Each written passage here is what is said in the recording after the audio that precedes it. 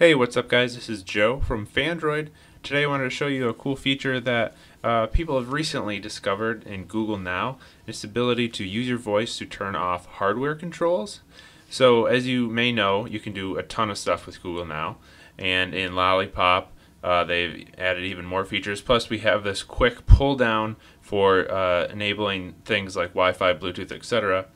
But if you want, you can actually just use your voice to do that. So all you're going to do is say, "Okay Google, turn on Wi-Fi."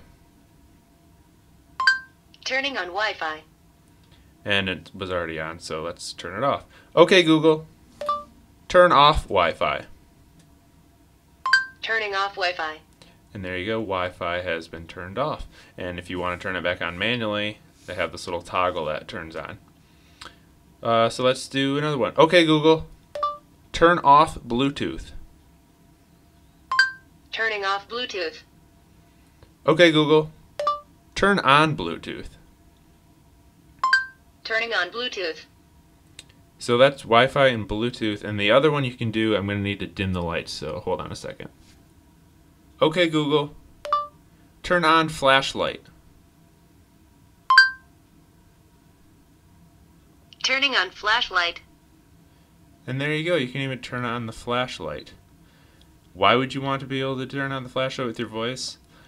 I'm not sure. Maybe you lost your phone and you turn off all the lights and turn on the flashlight and then you can find it.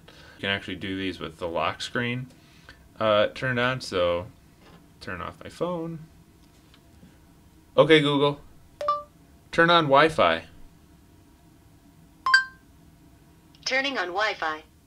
So there you go. If you want, you can even do that while the phone's in your pocket. Say you're out and you don't mind talking to your phone and you forgot to turn on Wi-Fi, just scream at your pocket. But anyway, yeah, this kind of cool feature that you can do.